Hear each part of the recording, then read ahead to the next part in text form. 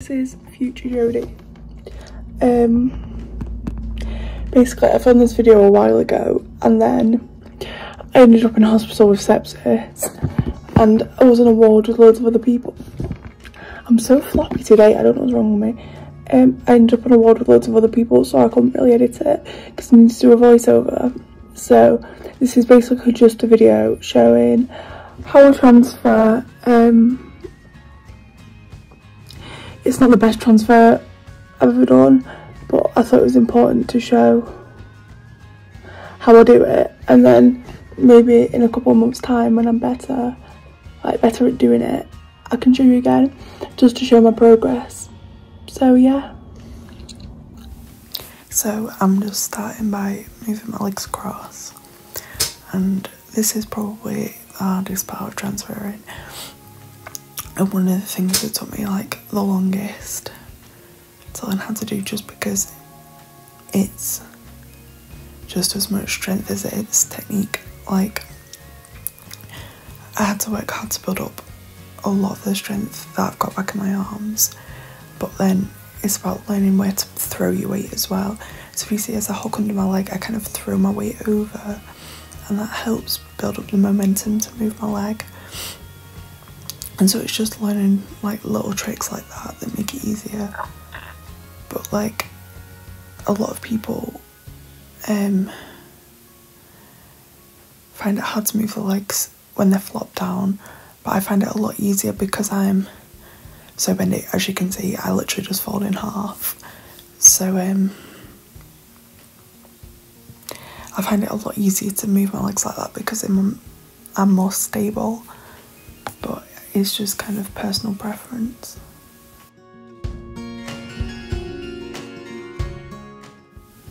And I'm not even gonna lie to you, this is as hard as it looks, but it's so worth it because it takes so much effort, but it's the perseverance that'll give me the independence in the future. So you've just got to keep trying, and it's just about trying different things, like making sure my chair's in the right position so I've got something to push off. And I was in two minds whether to speed this up or not, but I wanted to show you the actual time it can take me some days, and this was quite a slow transfer. I tend to do it a lot quicker, but I thought it was important to post it so I can show my progression in the future.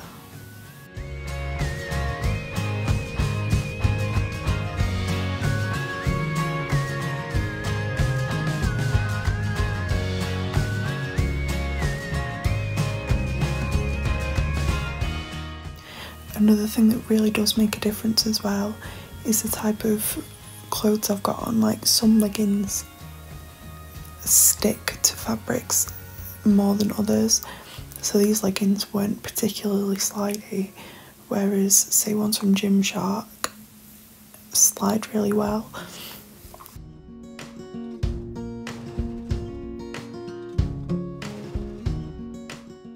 So here my carer's just putting down the back of the bed for me to help me get over like the bit of the lip, and then I try and get myself as far forward as possible, so I throw my head forward and it gives me the momentum to slide forward.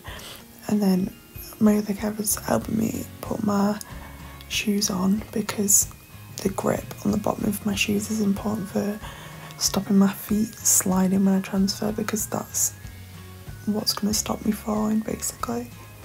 So I try and get myself a bit further forward here, and then once I'm far enough to the edge of the bed, eventually they'll put the board in, and that's when I start actually sliding across into my chair.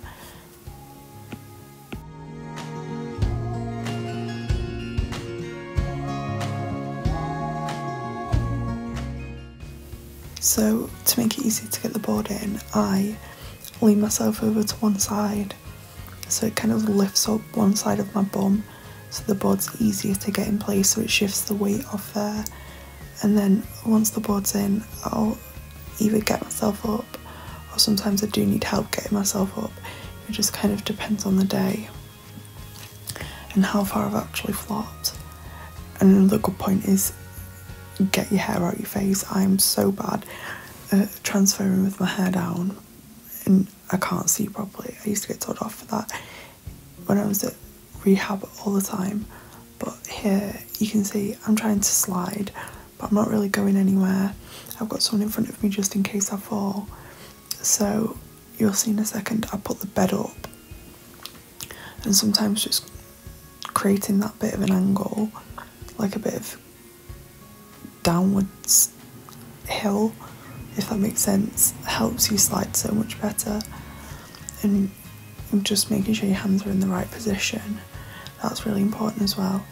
So as you can see, there's someone on my knees just to make sure that I don't slide forward while I'm still getting more used to transferring, because even though I have been able to transfer for a while, I'm still pretty new at it. So it's just about learning what works for you. And here I've flopped forward because my arms get tired, so it's just about having someone there as a safety thing more than anything. So when I actually transfer, I put all my weight through the hand that's on the bed and then swing my head towards the window and push through that hand, because that's what creates the movement in my hips to help me slide across. Because although I do have some tricep movement, they're not strong, nowhere near strong enough to move me. So this is just me sitting back, and then I do this thing where I twist and it helps my bum slide across, and then I sit myself up. I use my back rest a lot to help pull me up, and then I get them to pull my leggings up, cover up that quad belly, and then they're just making sure I'm sat in the right place. And that's it, I'm up in my chair. Also, like, these leggings are seamless, so pulling them up at the back doesn't compromise your skin, but be careful about pulling things up at the back if they've got seams, because they can dig in.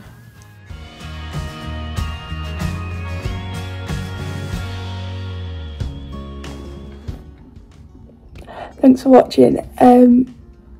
If you've got any other video requests, just let me know, because I don't really know what to film. Like, just people want like more spinal stuff, or just like normal videos. Like I said, I was in hospital, so I've not really filmed much. I've never filmed anything. Well, I've not filmed anything. But it's half-term week, so around doing work, I'm gonna get some videos filmed, I think. I might even do a bit of a vlog. I don't know. Just let me know what you want to see. Thanks for watching. Bye.